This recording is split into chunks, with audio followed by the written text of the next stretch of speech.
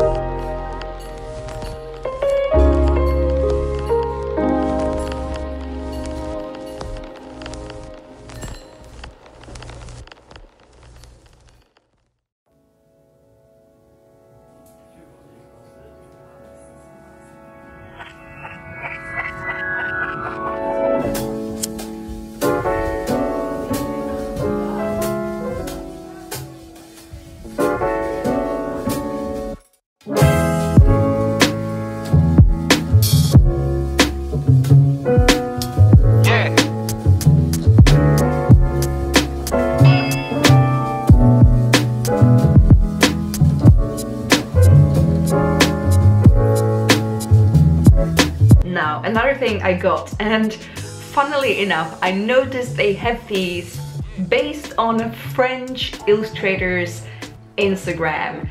She just recently started like a side Instagram where she just takes like artsy pictures of her stationery collection, which is very inspiring to me. I might have to do that too. Yeah. Anywho, so again, these are very sort of Wes Anderson-y. I like the colors. So you have like this kind of bluish green, this pink, and this like orangey red. Yeah, and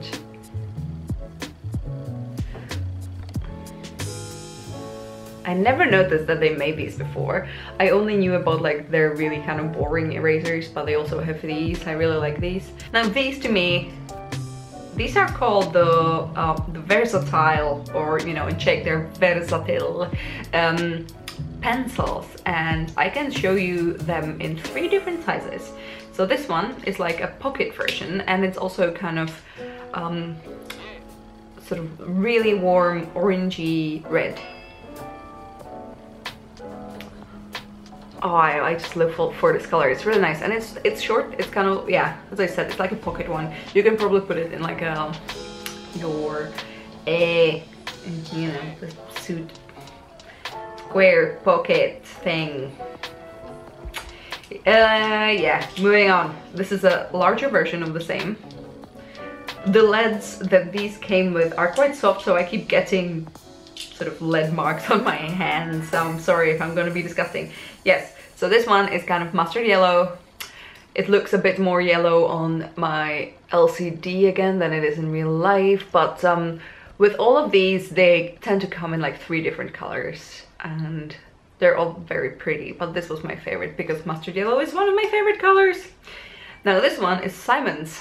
It's the manliest, the hugest one, and I'm out of focus. Yes, there. This one is, I feel, the most meant to be used by artists. So this, and this one, as you can see, is quite kind of sturdy looking and big. And the thing about all of these is that the sharpener is in the back, so it's not going to be visible, but basically you undo this, and in there is like a little kind of set of like 4 little cutty, angly thingies, and you can use those to sharpen your pencil. And that was definitely a new discovery for me in Prague. You can also get an actual like a small sharpener that is specifically made for these. I'm pretty sure, I'm not sure if they make it for this, but they definitely sell small, tiny little sharpeners for these guys. It's so small that you would probably lose it straight away, but just so you know, you don't have to actually use the thingy that's in the back. All of these have that. All of these, if you unscrew it, have that sharpener. Last 2 things I got that really caught my eye. First of them is just a pretty regular set of colored pencils. I don't expect these to be like an artist grade colored pencils, but I really like them. I like how simple the design is. Come on, focus. Yeah, I find these really cute. I don't know, I just loved looking at them, so I had to have them. And again, these were like 2 quid, so I guess that they would look really good on some sort of stationery photo shoot. And the last thing I got is this set, which it is called highlighter pencils, and that's what they are. It's they're kind of fluorescent-y-ish, and kind of like in design they remind me of the Japanese Tombow pencils. What's the name? Yeah, the Irajiten pencils.